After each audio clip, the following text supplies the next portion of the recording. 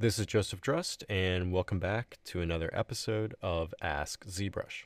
So we had a question sent in asking, how can I get an InsertMesh brush to draw out at the same size?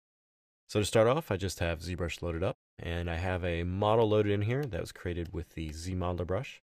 So you can see it just has a wireframe like so. And now I want to go through and I want to add some InsertMesh objects to maybe generate some bolts in these little areas here. So when generating these, I want to make sure that these bolts are the same size wherever they are placed. So how can I do that inside of ZBrush? So to start off, first I'm going to select an InsertMesh brush. So I'm going to come over to my brush palette over here, and I'm going to select the IMM Model Kit brush. Now with this brush selected, it is an Insert Multi-Mesh brush. So if I press M on my keyboard, it's going to open up a window like so, and in here are all the different parts this brush contains. So I'm just going to navigate to this Fasteners 3 object here. And now as long as my model does not have any subdivisions, I can drag out and it's going to drag that insert mesh model onto the surface of my mesh. So I can come through and try to drag these out and get them close to the same size. But what if I want to make sure that these screws here are exactly the same size everywhere?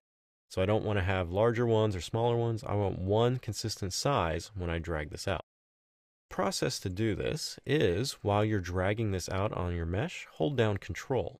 And this is going to look at the draw size and determine the size based off that.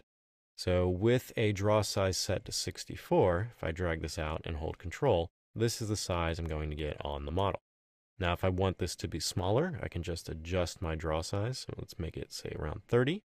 And now when I start dragging that insert mesh out, if I hold Control, it's now going to lock into a smaller size screw there.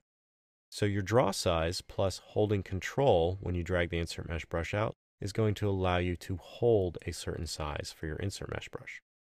So now I can come through and say, let's set the draw size to say something around 40 and drag it out. That looks pretty good. Now I can populate this out to those areas on my model, and all these are going to be the same size. So once again, to get a specific size, just start dragging the insert mesh out, hold Control, and that's going to give a size of that insert mesh based on your draw size slider here.